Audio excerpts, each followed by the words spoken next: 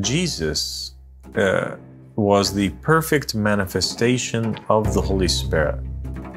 His nature and his soul itself was a part of this Holy Spirit, or became a part of this Holy Spirit.